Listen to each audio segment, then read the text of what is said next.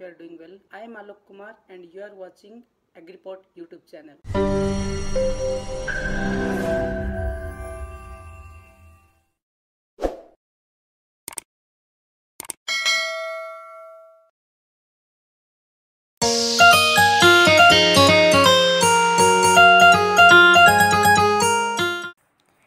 So today we are going to learn the complete process of photosynthesis inhibition under mode of action of herbicides. Okay, so this is most important chapter for ICR JR of Agronomy. Every year you will get one or two questions from this chapter, whether it is in matching form or direct question also it may come. So what is mode of action? Let us see.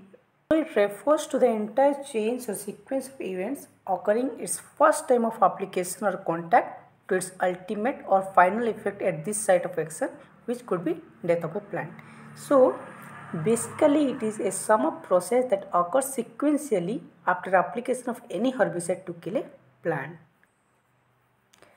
So before I go to inhibition process, let us have a look on general method of photosynthesis. As you know that it consists of two reactions, one is light reaction, one is dark reaction.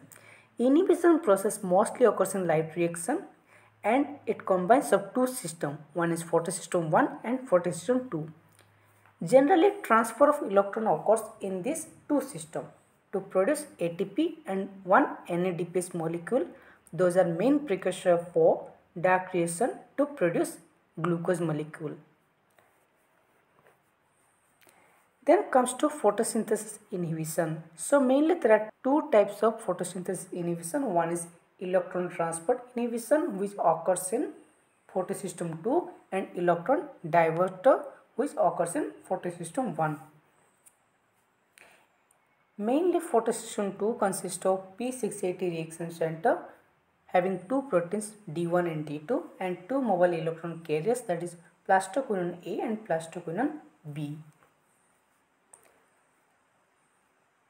So this is the normal cycle. Let me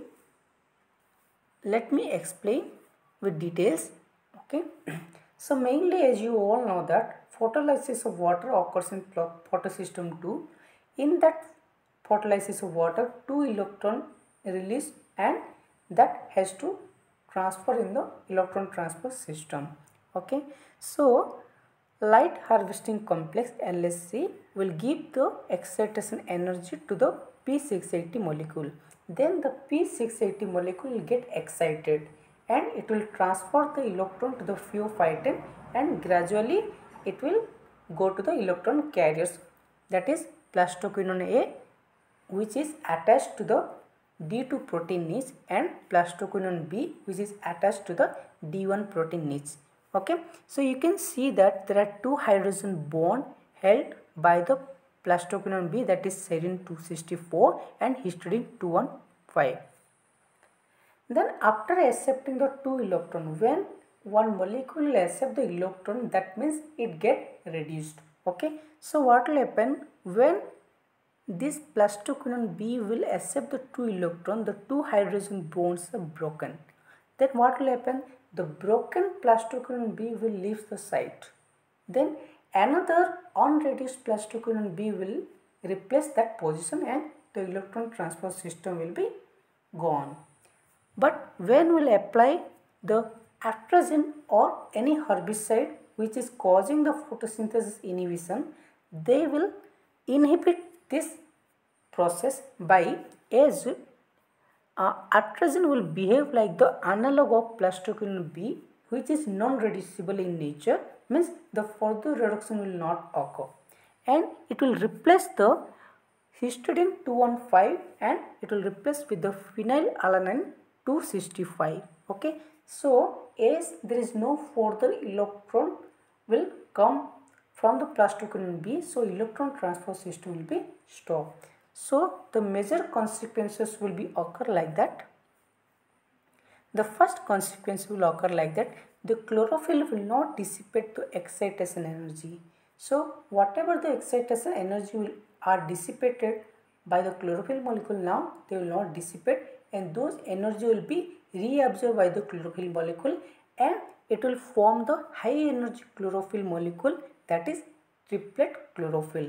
If there will be dissipation of energy, then the chlorophyll will form singlet chlorophyll, which is not toxic in nature, but triplet chlorophyll molecule is toxic in nature. This triplet chlorophyll molecule will react with oxygen and form superoxide or singlet oxygen, which is more toxic in nature. This triplet chlorophyll and singlet oxygen start lipid peroxidation of linolenic acid and linoleic acid. As you all know that the cell membrane consists of lipids and proteins. When this peroxidation process will occur, the lipid membrane will be disintegrate. As a result, what will happen? Whatever the cell content, they will ooze out from the cell and the plant death will occur. So this is how the photosynthesis 2 inhibition process occur by the atrazine. Okay, let's see some other examples like triazine group, atrazine, simazine, all these things, and phenylureas like diuron, monouron and uracils cause this type of action. Then comes to the next, that is electron diversion or electron diverters. Only the bipyridylum group of herbicide cause this type of inhibition. So for example, paraquat and diquat. Then what they do here, herbicide molecule divert the electron generated in photosystem 2. Whatever the electron generated in photosystem 2, they transport through the photosystem 1 and they move in the electron transport carriers and they reach to the NADP and they form the NADPH. Okay, so that is the main reason that electron travels in the photosystem 2 and followed by photosystem 1.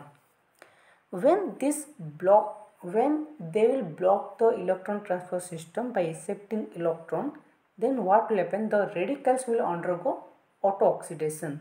Okay, whatever the radicals of paraquat or diquat herbicide, they will undergo auto-oxidation.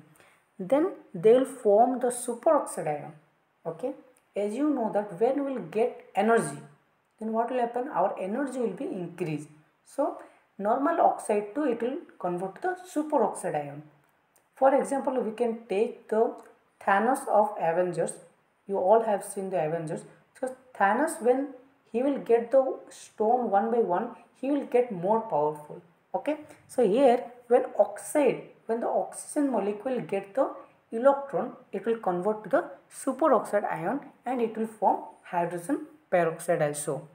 Then this superoxide ion and hydrogen peroxide reacts with each other and form highly toxic hydroxy radicals in presence of iron sulfur catalyst. This hydroxy ion is more toxic in nature and it will break down the lipid and amino acids and proteins and it will destroy the cell membrane integrity. As a result, what will happen? The death of the plant will occur.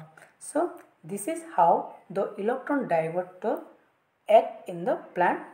But in case of resistant plant, what will happen?